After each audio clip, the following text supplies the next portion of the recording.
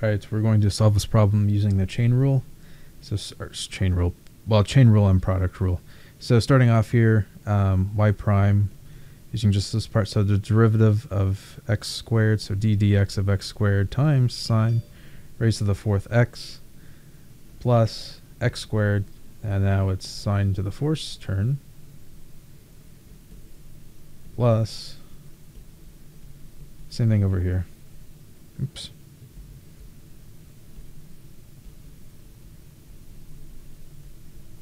Sorry for my handwriting. Okay, so we're going to get 2x times sine raised to the fourth x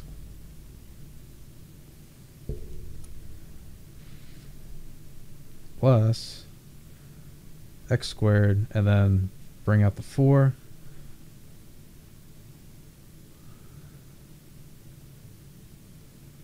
Derivative of sine's cosine x, sine raised to the third x, plus derivative of x is just 1, so this is 1 over cosine squared x, or that's the same thing as the secant squared, plus x times -2, and then derivative of cosine is negative sine x.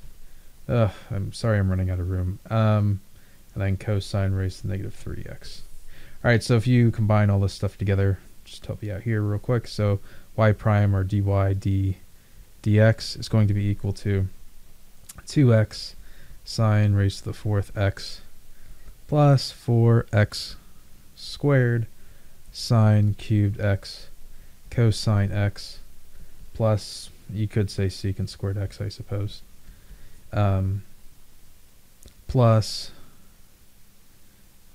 2x, the two negatives cancel out, 2x sine x all over cosine raised to the third x, because that was a negative. And that's it. Yeah, it's a bit long, but that's the solution. All right, I hope that helped you out. Thanks for watching. Have a great day.